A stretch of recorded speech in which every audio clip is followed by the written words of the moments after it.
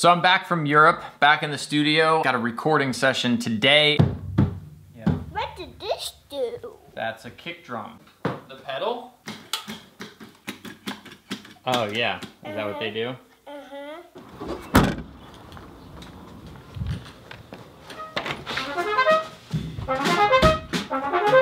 It's been a crazy week, and I know I say that sometimes. This week in particular, I mean, just last Monday, we were in Cologne, Germany.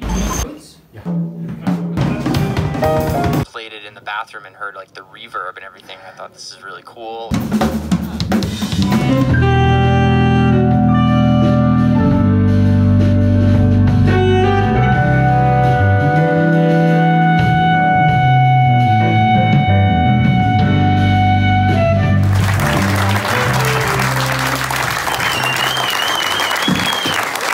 Tuesday, we were in Paris.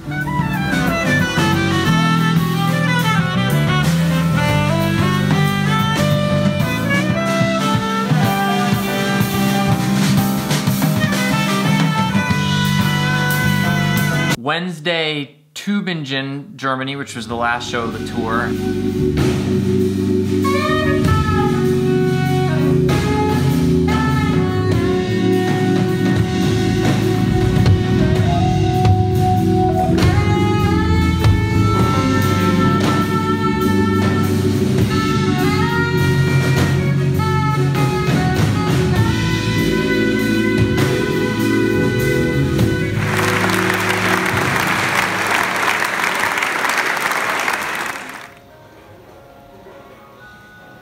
Thursday, it was back on a plane from Germany to London to Los Angeles. That was a long trip. Speaking of being in Europe, a huge, ginormous thank you to each and every one of you who took the time to reach out to the booking agency, Good Music Company, and request that our band show up in your city. I know we didn't get to many of those places. I know we didn't get to Glasgow. I know we didn't get to Vienna, and so on and so forth. But wherever we got because of you. I mean that 100% from the bottom of my heart. This tour would not have happened without you.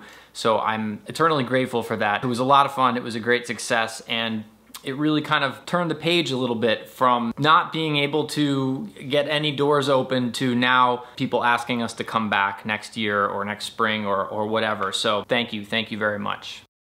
I got home that night just in time to see the kids for an hour and a half before bed.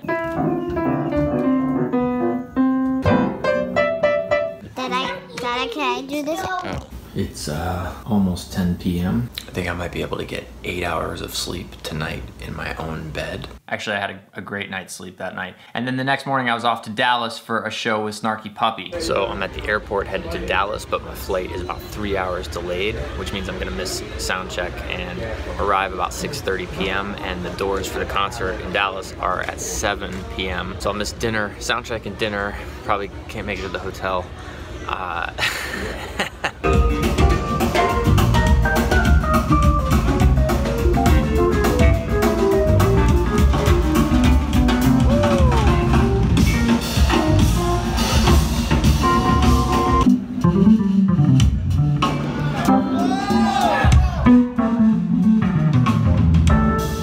Then Saturday morning, we had a very early lobby call because we all had to get back to Los Angeles for the Hollywood Bowl on Saturday.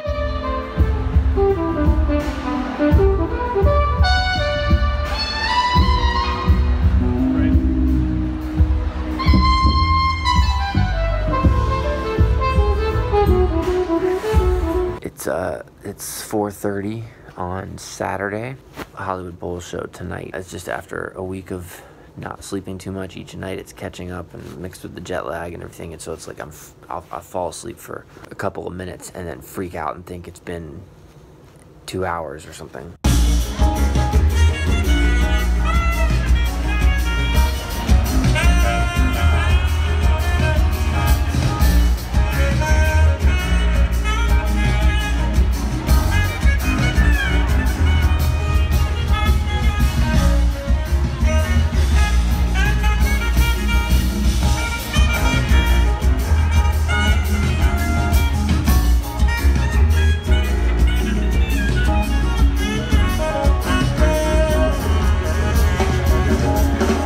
today we're doing a recording session with Jay's band Ye Yennings Quartet. I think this is the final session for that. Hi. What's up, gentlemen? I'd put it like on the other side of the bed. Oh, yeah. Hi. What's up, buddy? What's going on, man? How are you? Welcome back. What up, man? You see Hudson says hello? I want to come too. Come on. Hi, Jose. Hi, Jay. Hi, Ross. This is the same tempo, pretty much, and the same number of bars in the form. Yeah,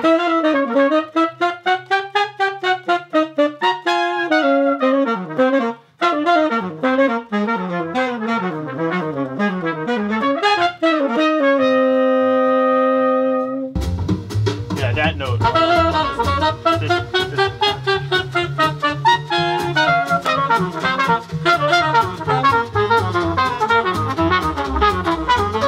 And then basically I'm just got a lot of work to catch up on here and a lot of practicing. As much as it was great to play every night for 2.5 weeks and whatnot, but in some ways now I feel I'm just very aware of wanting to refresh my repertoire, so to speak, and just looking forward to getting into the woodshed. Which brings me to this question that I got from Dan. When improvising, what is going on in your head? Are you analyzing your musicality, preempting the harmony, or just completely present in the moment? I find it difficult not to think too much when improvising. Any advice?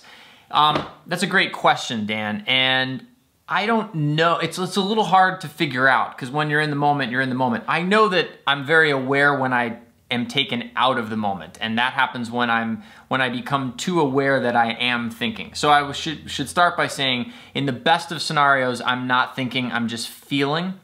But there's this interesting thing where a lot of it depends on the music and the context, and I would say a lot of it is dependent on familiarity. So if I'm playing along with a standard that I know well, and I'm playing to an Ebersol play along, and I know the song really well, I can kind of probably be on autopilot, for better or for worse, often for worse. If I'm playing with a band and, if I'm playing with Snarky and it's a song I know well, or it's my band and I know, I'm probably not thinking too much about anything other than just making music in that context. And what does that mean? That means trying to shape and develop melodic ideas, rhythmic ideas, interact with the other musicians that I'm playing with. Heck, even if it's a play along, sometimes just the piano player comps something and you might be able to reflect that in your improvisation. And even though they can't, react back to you, you're still creating music that is, what's the word I'm looking for? I mean, reactive isn't really it, but you are in the moment, you are commenting on what's happening right then and there.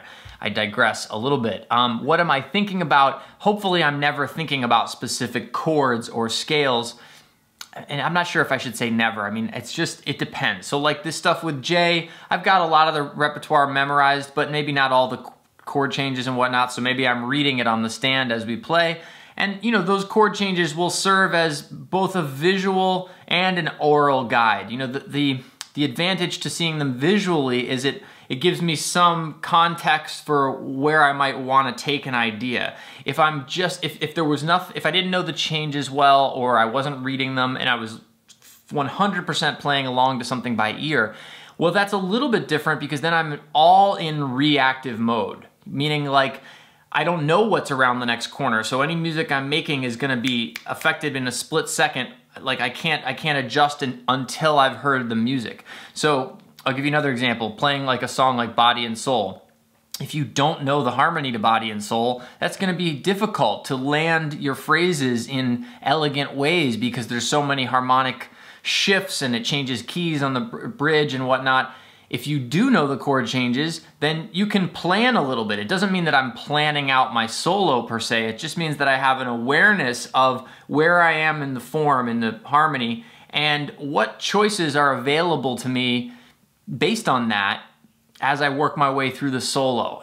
So if I'm developing an idea and I have a sense of the harmony, it's not so much that I'm thinking F minor, C7, flat 9, F minor, B flat 7, or E7 sus. I'm not necessarily thinking that. It's more that I kind of know where I am on the horn and I know I almost have a feel for what notes are available to me, what choices I have. And that only comes from a lot of thinking when I'm in the practice mode. So lots and lots of thinking when I'm in practice mode, and hopefully almost no thinking, certainly not like front of mind thinking when I'm in performance mode. That's the ideal. That's what all the work, all the practice for me is about, is to get all of that stuff out of the way so that I can just be open to feel and hear the music in real time. But that only really happens if I have a really strong sense of the underlying harmony, form, rhythm, structure, all of those elements. So I'm not sure if that directly answers your question, but to be honest, I'm not sure if I can answer that question because I'm not sure that I know exactly what the percentage breakdown of thinking and not thinking is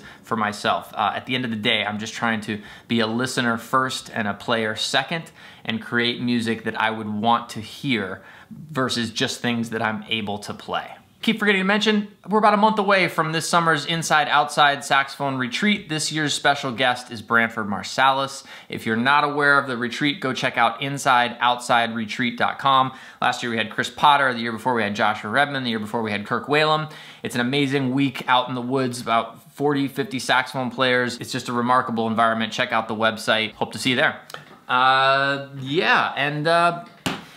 We're back.